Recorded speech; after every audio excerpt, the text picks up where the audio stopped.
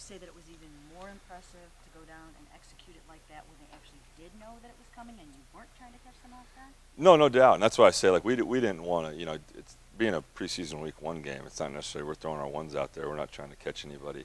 We want them to kind of know that it's coming and expect it. And at the end of the day, it's kind of one of those things you feel when you're rolling like that. As long as we execute and we're in the right spots and we got the quarterback making the right decisions, we shouldn't be stopped. And with the guys that we have, like we said, if Jarvis and 8 and 13 are out there, then that's just guys that are making more plays with the ball. Well, I always, being a California guy, I always joke, and Jared Goff's kind of the same way. California, we're a little bit more laid back there, and obviously Texas, everything's bigger, faster, and harder. So you just, Baker's a guy that he goes hard in everything he does, and obviously Carson's a little bit more laid back. But the thing a lot of people don't know about both of those guys too, being Carson and Jared, that once you get between the lines, it's a switch. And I think Baker kind of just lives his life that way. You know what I mean? And it works out. And I keep saying he's as authentic as they come. There's a guy, Phillip Rivers is the same way in San Diego or in L.A. now.